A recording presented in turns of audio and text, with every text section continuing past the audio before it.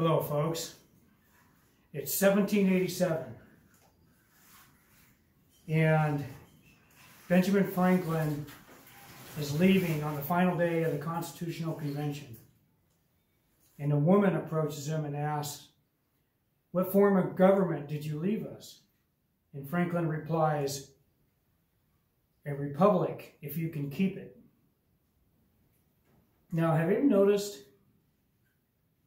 that politicians today and mainstream media news people always use the word democracy, especially when they're talking about the loss of democracy? Oh, Elon Musk taking over Twitter is going to destroy our democracy.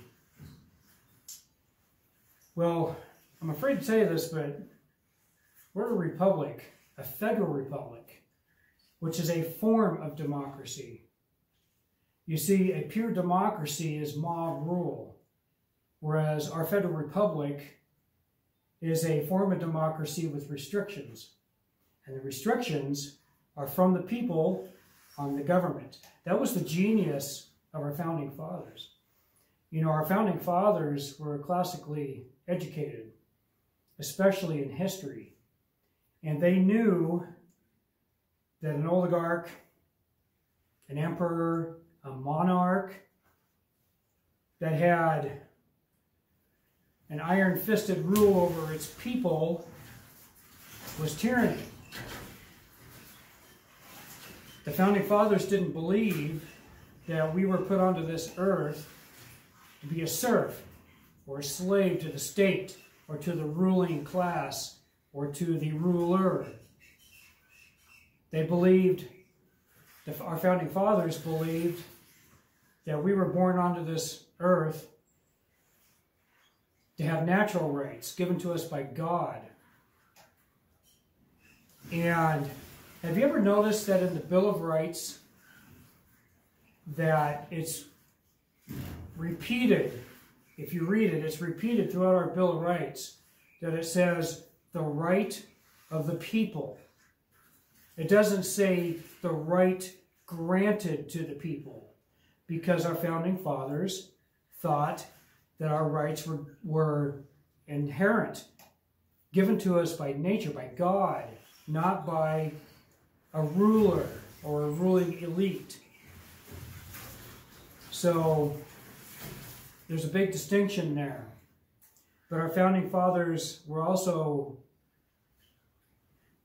very smart in realizing that a pure democracy, a mob rule, could be just as bad. So limits have to be placed to make sure that the minority of the people have a voice as well, and that our rights are not taken away by a mobocracy, a mob rule. So whenever you see a person talk about America being a democracy, make sure you let them know exactly what that means, that we are a form of a democracy that has restrictions to prevent a mob rule and to guarantee our natural God-given rights. Sorry for all the extra noise around here. We have a hell of a windstorm going on out there. And I need to go out there and cut a tree limb that's blowing and rubbing against the top of my roof from a juniper tree. But it's gusting out there pretty strong, so I apologize for the extra noise going around. But anyway, that's all I had to say in this short video.